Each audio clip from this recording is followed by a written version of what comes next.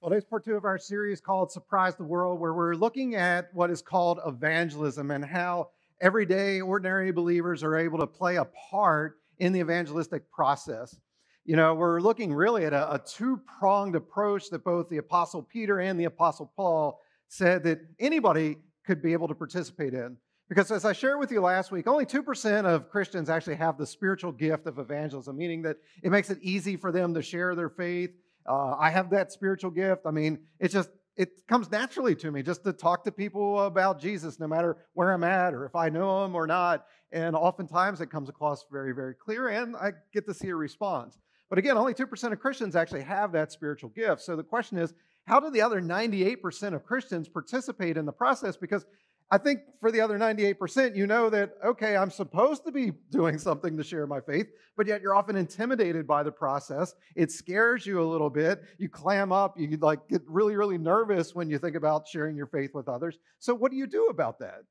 Well, that's what we looked at last week, that both Peter and Paul said that, look, here's what you can do. First of all, pray. Pray for those that have the spiritual gift of evangelism, that opportunities would be presented to us. And then the next thing you pray is that people like myself would have clarity as we share the gospel message. You're going, whoo, man, that's good. That's all I got to do. I just have to pray. No, we looked at more last week. And that was that you have to, and this is sort of the joking way of saying it, but you have to live a questionable lifestyle. Remember that? We talked about that? You need to live a questionable lifestyle. Now, that doesn't mean that you're living a lifestyle that's sinful. What it means is you're living in such a way that other people go, hey, you know what? There's something different about you. What is it that you have that I don't? Because whatever it is you have, I want that. And so that's what I mean, is you live this questionable lifestyle that people are always asking questions. What do you have that I don't have? And living a questionable lifestyle means that you don't live the same way that your neighbors live. You don't live the same way that your coworkers are living or anybody else is living, your family members or your friends. You're living in such a way that people are going, that is different, but it's a good different. I'm intrigued by that. And when we live in that type of way, it surprises the world. And they go, yeah. I need to know what that's all about. So it's all about habits. How do you have some habits in your life that people start to ask questions about it? And last week I talked to you about blessing people, and that you've got to constantly be blessing people in the church and outside the church. That's surprising to people. Today we're going to look at another practice found from Scripture that's going to allow you to actually be a surprising type of person. So, with that said,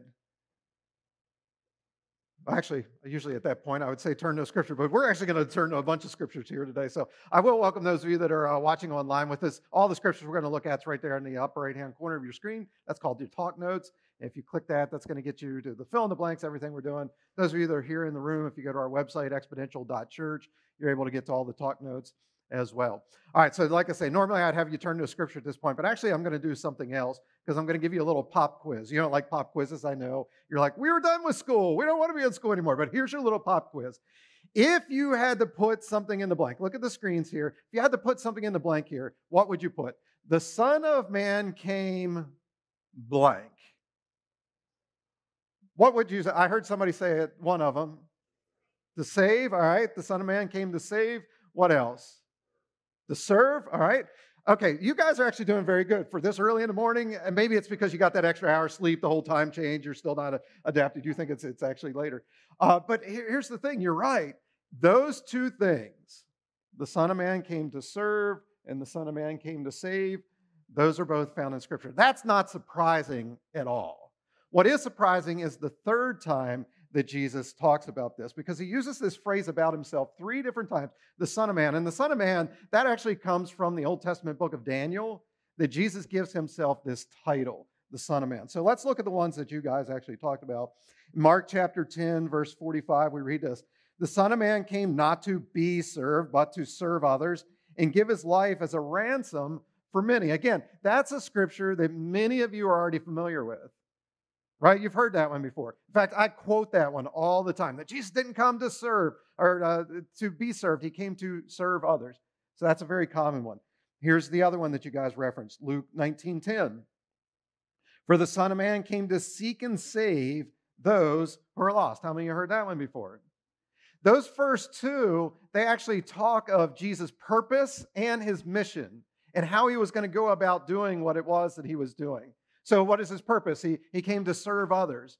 What is his mission? What is his goal that he's here for? To save those who are lost. That's not surprising at all. Here's the surprising one. Look at Luke chapter 34, the very first part, or Luke chapter 7, verse 34, the very first part of it. We read this. The Son of Man came what? He came eating and drinking. What did he do? He came eating and drinking. This was Jesus' method in fulfilling the first two. Again, his purpose and his goal to serve others and to save. His method of doing it was eating and drinking. And here's what's really interesting as you read through the Gospels, Matthew, Mark, Luke, and John, over and over and over again. I want you to do this. Look at it sometime. Jesus is either at a meal, he's just come from a meal, or he's on his way to a meal. I mean, it's amazing when you start to look for this.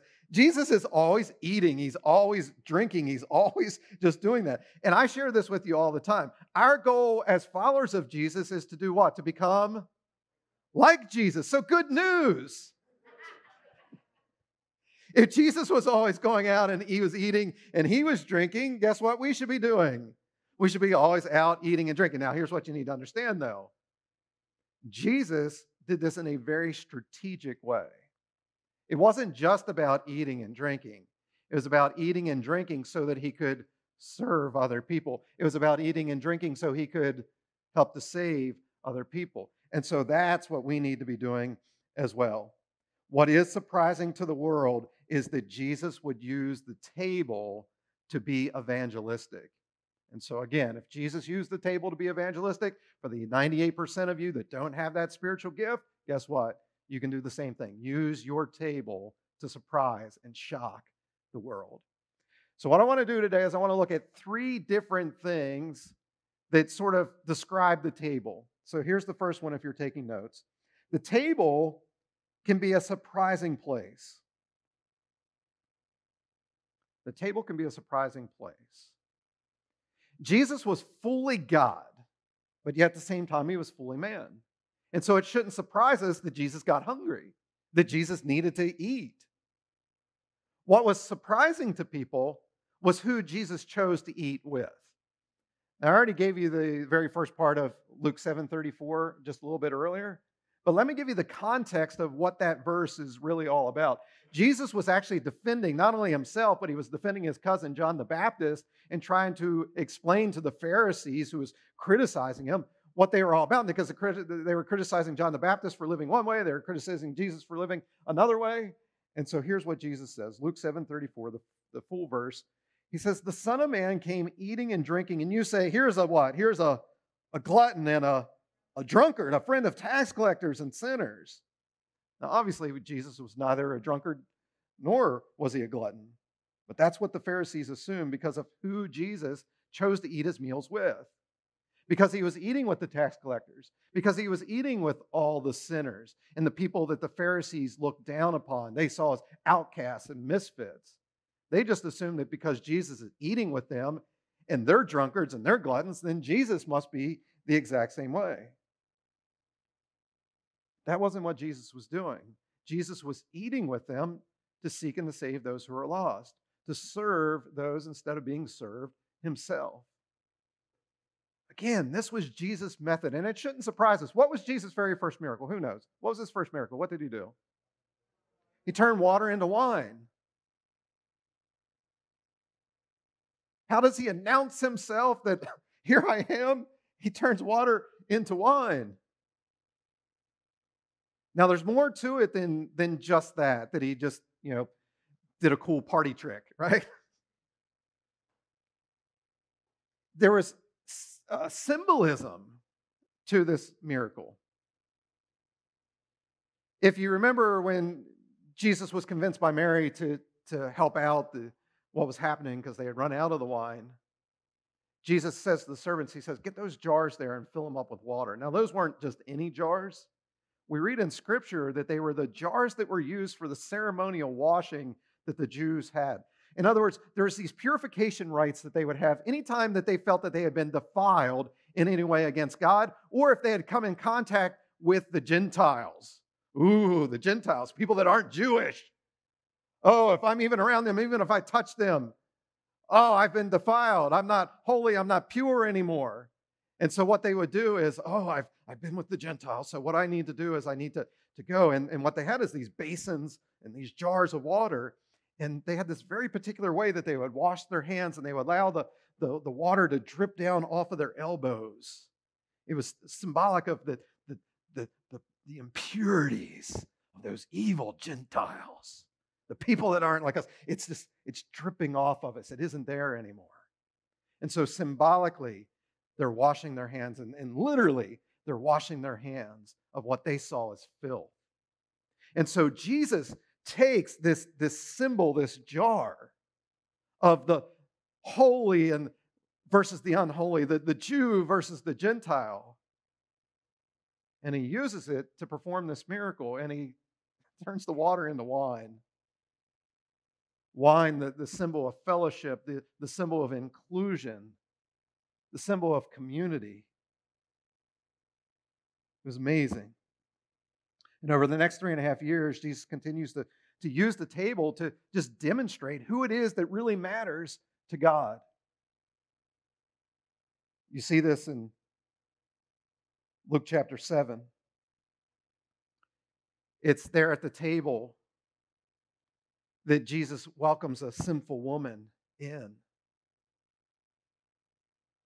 And he's communicating there at the table that this woman matters to me. And she's got to matter to you as well. And he criticizes the Pharisees for what they've been doing. It's in Luke chapter 14 that Jesus teaches us at the table. Who should we be even inviting to the table? And he talks about, hey, you need to invite all people in. Even the poor, even the people that don't look like you, that don't have the same faith as you.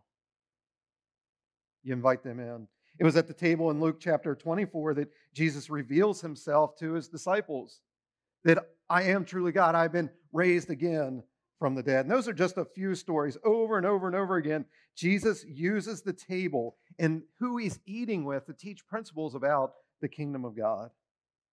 Alan Hirsch and Lance Ford, in their book Right Here, Right Now, they write this: sharing meals together on a regular basis is one of the most sacred practices we can engage in as believers.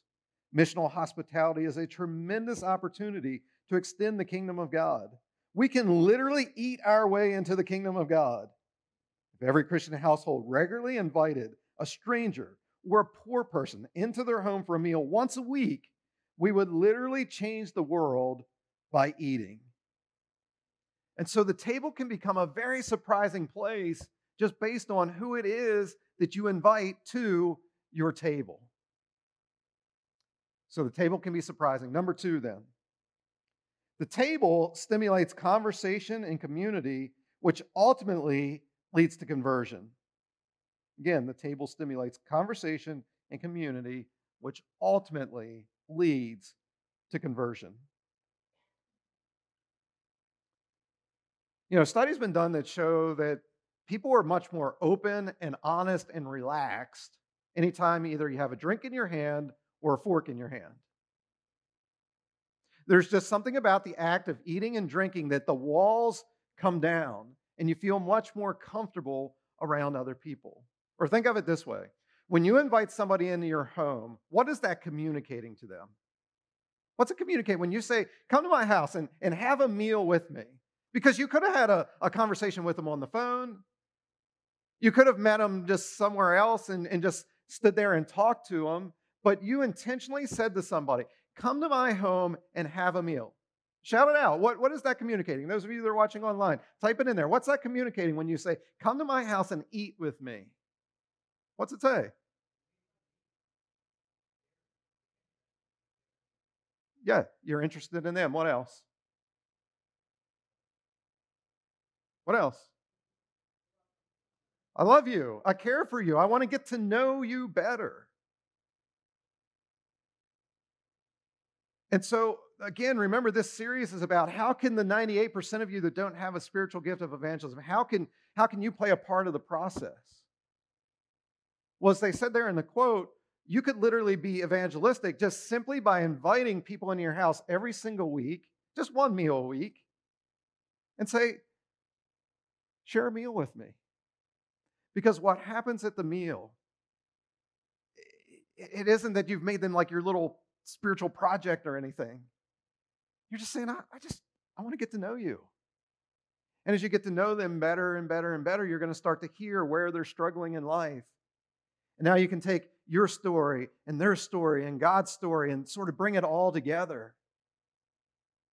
And just in the midst of regular conversation, you just start to share a little bit.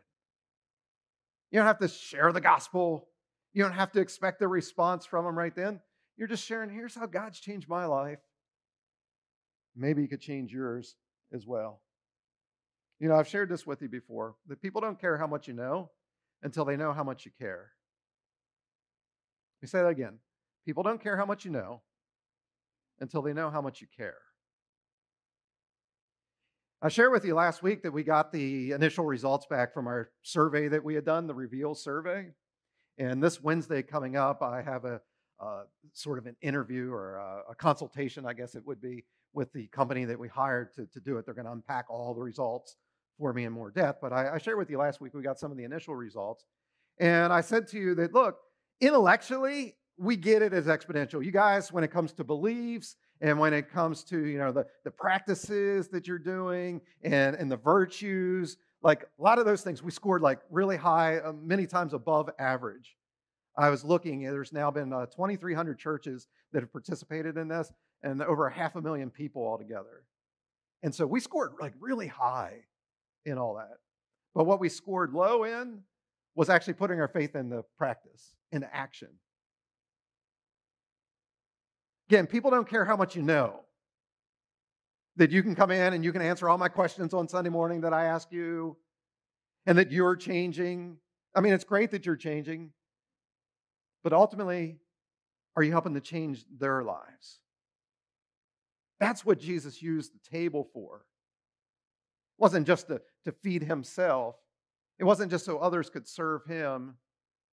He used the table to serve others, and he used it as a way to bring other people into the kingdom. And we need to do the exact same thing. So we need to start inviting people that are far from God to share meals with us. Now, I know that that's not what we as Christians like to do we? Because once people get saved, you know what they do? They disassociate from everybody else from the past, and they're like, all right, I'm just going to hang out with the people from my church. I'm not going to invite people into my home that are actually Christians. And you know what? That's safe and comfortable, but guess what? Jesus hasn't called us to a safe and comfortable life. He's called us to play a part in making a difference for his kingdom. And a part of making a difference for his kingdom is helping to bring people into a relationship with him. So again, I'm encouraging you to invite people into your house that aren't yet Christians. Invite people into your activities and your hobbies that aren't yet Christians. And here's the thing, when they invite you into their house and their activities, go for it. Now, don't do anything that's sinful, but show them that, hey, I'm taking interest in you. I'm taking interest in the things that you find valuable.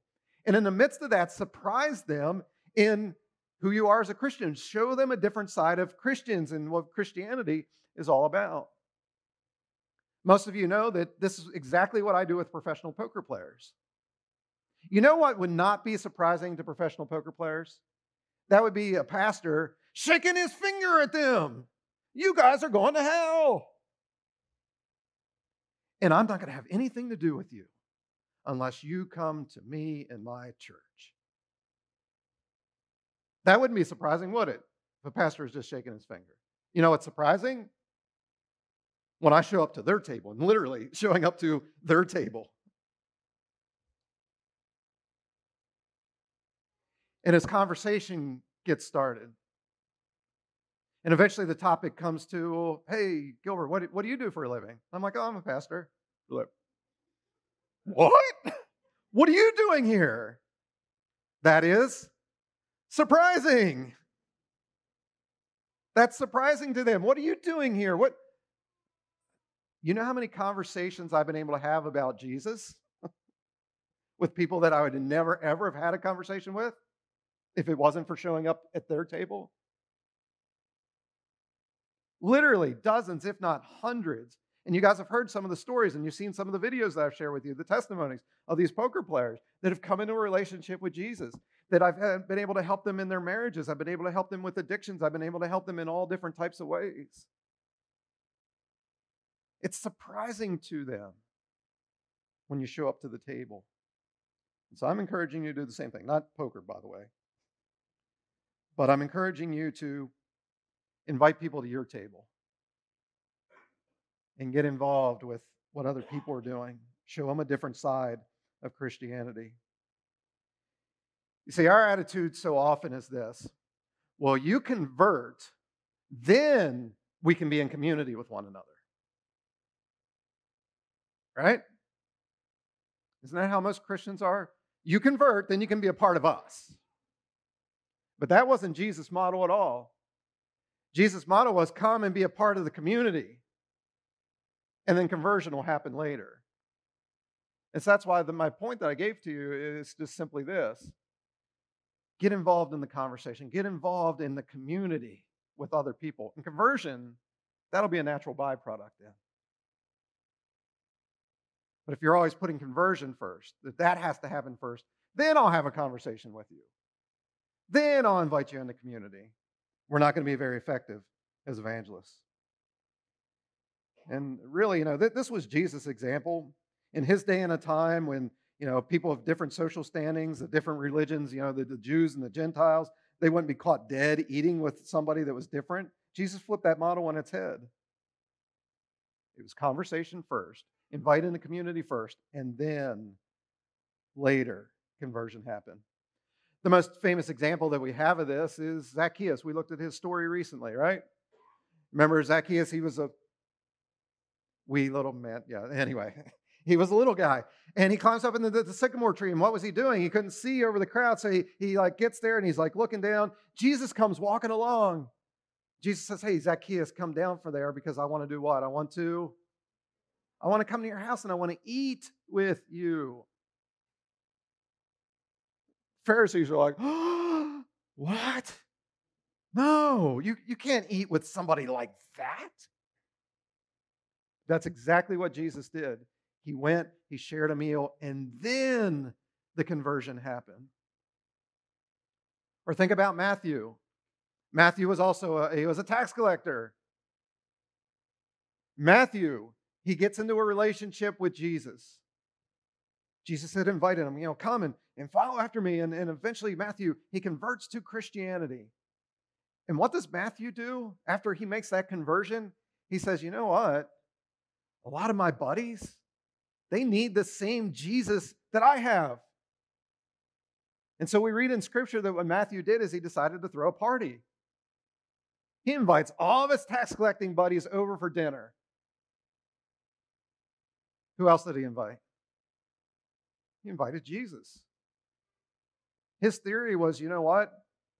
In the midst of us all hanging out, having a party together, eating and drinking, between myself, who's now a follower of Jesus, and Jesus himself being there, Jesus is going to make an influence on him.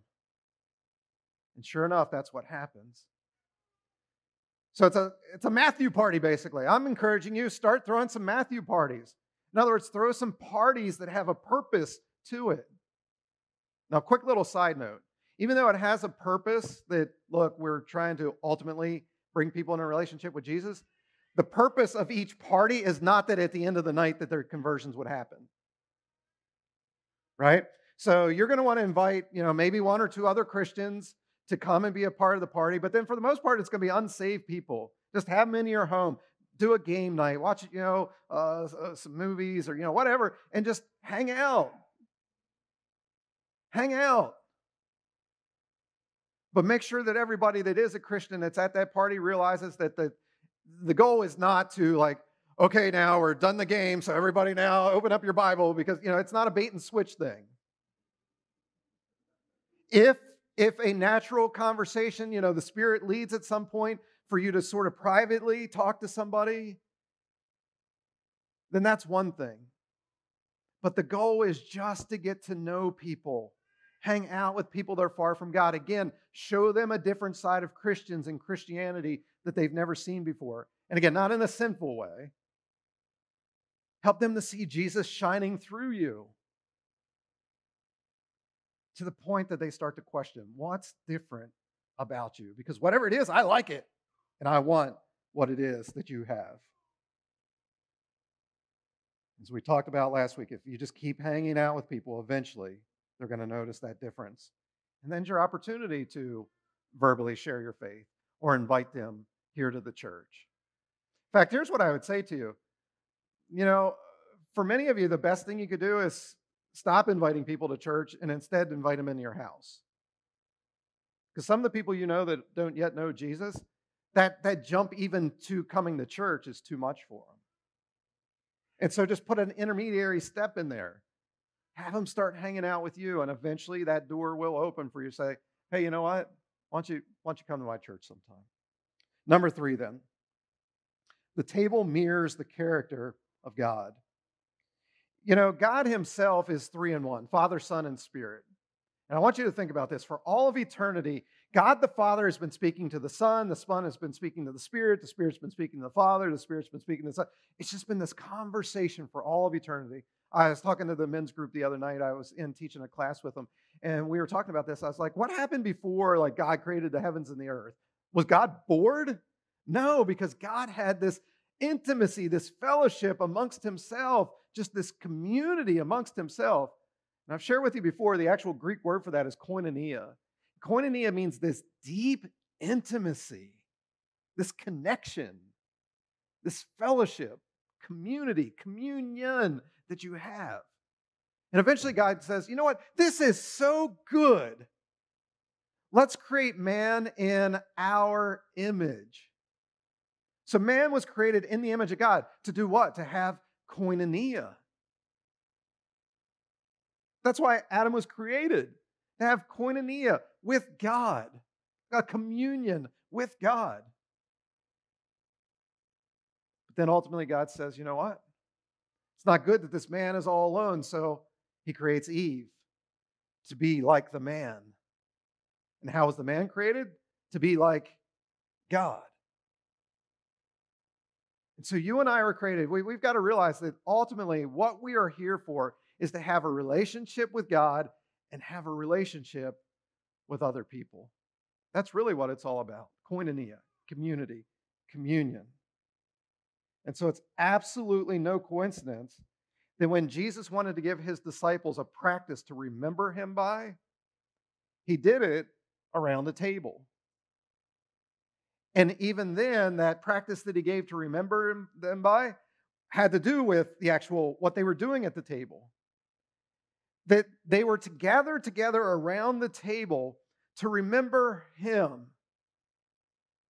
And while they were there eating together, they were to take the bread and they were to break it and they were to give thanks. And they were to eat that bread in remembrance of the body of Jesus and what he had done for us on the cross.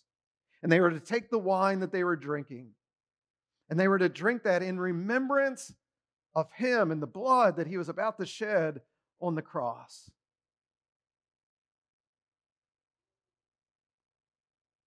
And what you need to understand, we call that communion. We're going to share communion here in just a little bit with one another. And we're going to do it as a part of a worship service like we do, a couple times a year. But what you need to understand is when Jesus instituted this, it wasn't about a worship service. It was about regularly coming together in people's homes and around a table, because it was a full feast that they did. And as a part of the feast, they would take the bread and drink of the wine. So really, the symbol of the early church wasn't a cross, wasn't a steeple at a building that they had. The symbol wasn't having a band or a choir or having a pulpit. None of those things were symbolic of the church at all. You know what was symbolic of the church? It's the table. That every single time they saw a table, it reminded them of this fellowship that God wants to have with me and the fellowship that we need to have with one another. And Paul reminds us of this in 1 Corinthians chapter 11, verse 28. He says, this or that is why you should examine yourself before eating the bread and drinking the cup. Now, that's a scripture that's in the bigger context. Paul was actually talking to the Corinthian church about ways that they had taken communion and this meal that they were having together, and they had gone way overboard. They were actually getting drunk. And he's like, no, that's not what we're here to do. And so he gives all these other sort of instructions about communion. But here he says, examine yourself. And oftentimes when we talk about that in context of communion, it's, pastors will say, or even I'll say, hey, you know what? This has to be examine your own heart. Are you in a right relationship with Jesus? Is there any sin that you know of?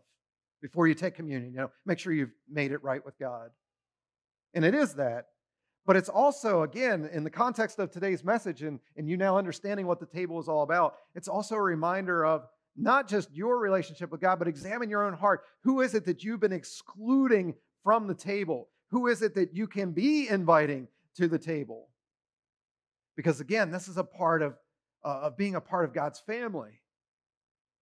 And God's desire is that everybody should come into his family, that none should perish, that it doesn't matter who you are or where you come from.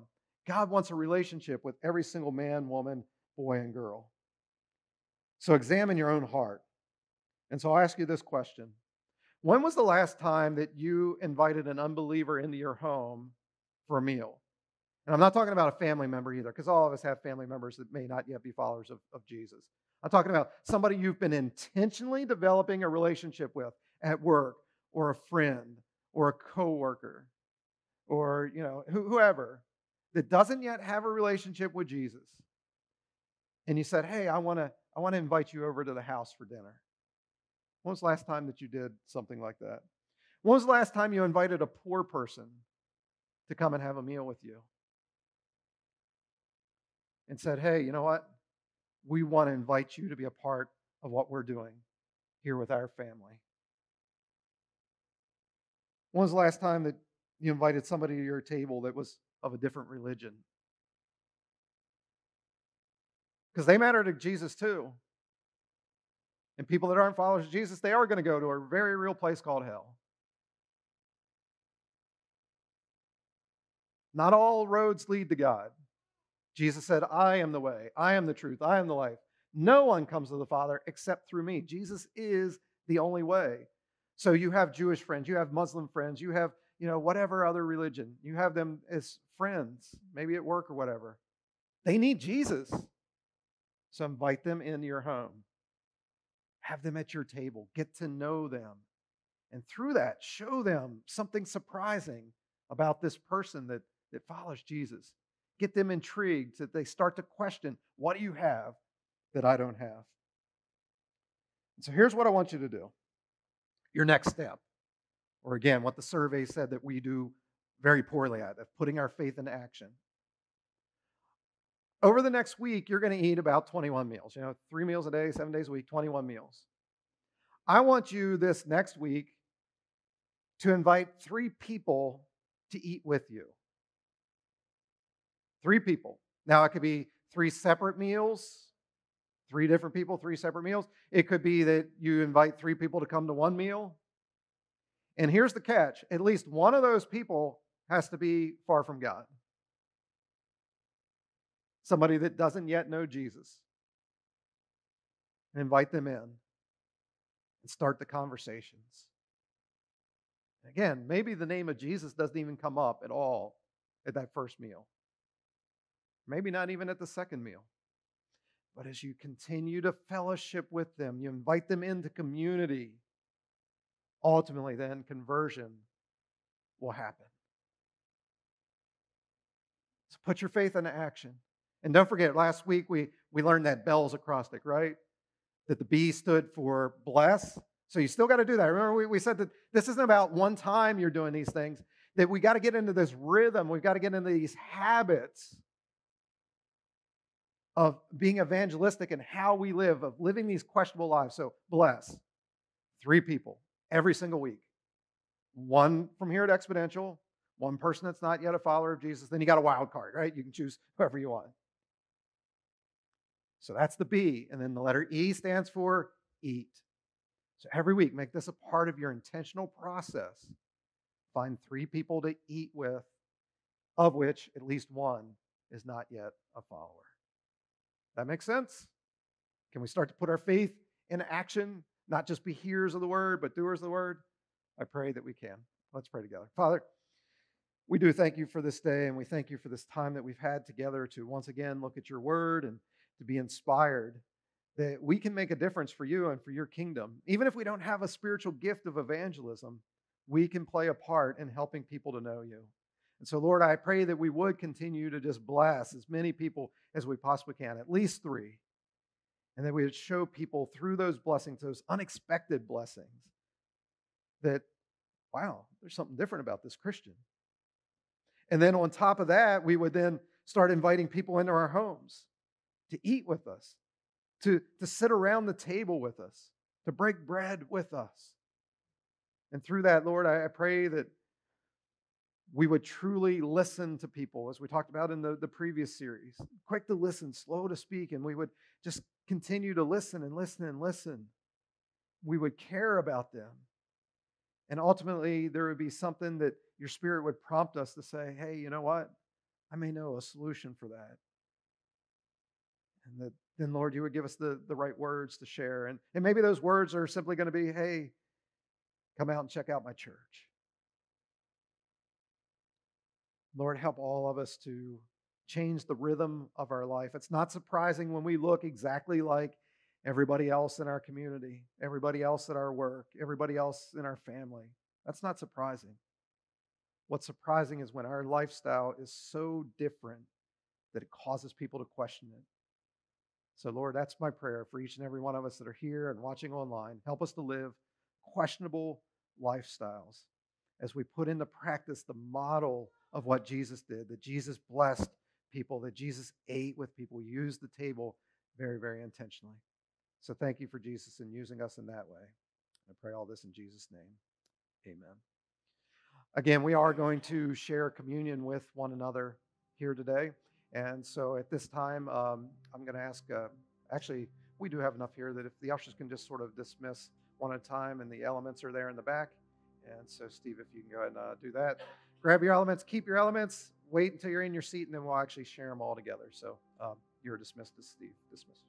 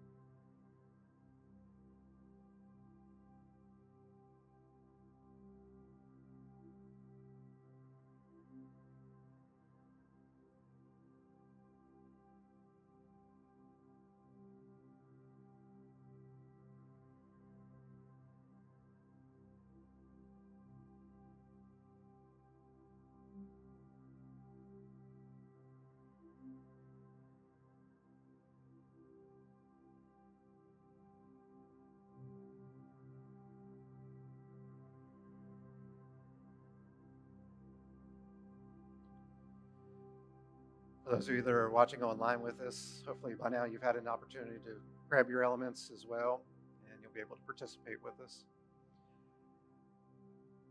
After the supper was done, around the table, Jesus took the bread and he broke it and he gave thanks. He said, "Take, eat. This is my body, which is broken for you." And so today, as we together here at Exponential and those of you watching online, as we eat of the bread, I want it to be a reminder that Jesus' body was broken for you. He freely, even though he had no sin, gave up his body for you, sacrificed his body for you, so that you could be in communion with God, be made right with him. And so as we eat of the bread, I want you to be reminded that since Jesus gave up his body for me, I'm now going to give my body back to him in service to him. And so let's take the bread together and offer our bodies back to him.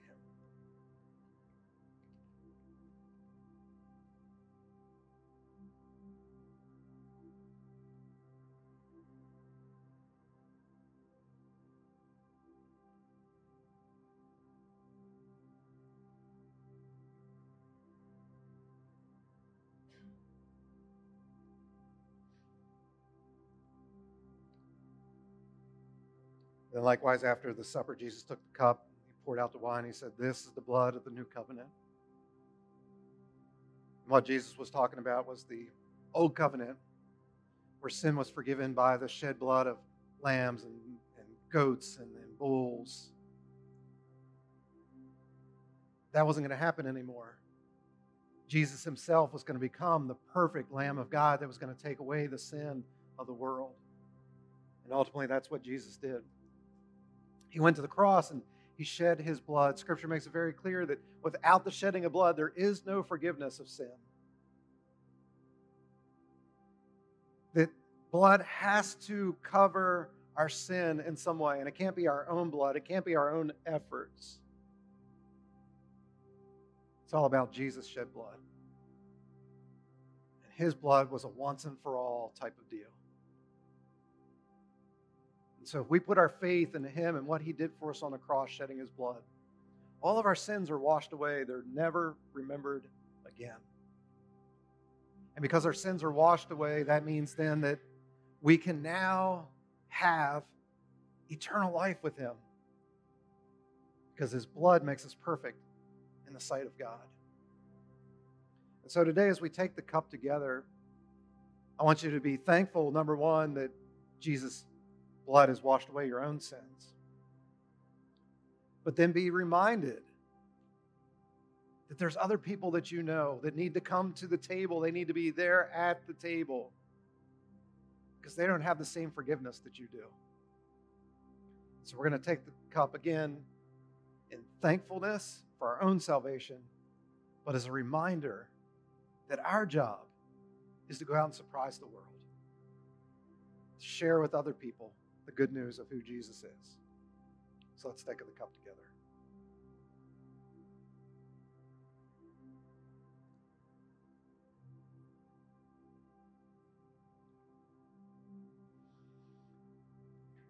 Jesus, once again, we do thank you for who you are and all that you're doing in our lives.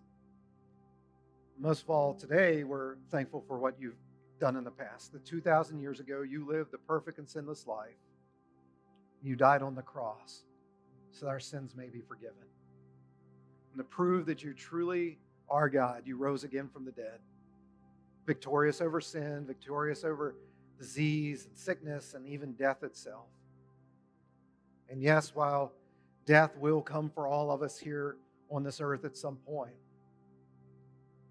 we don't have to experience the ultimate death, that punishment of hell, because you've given us new life. We have been born again.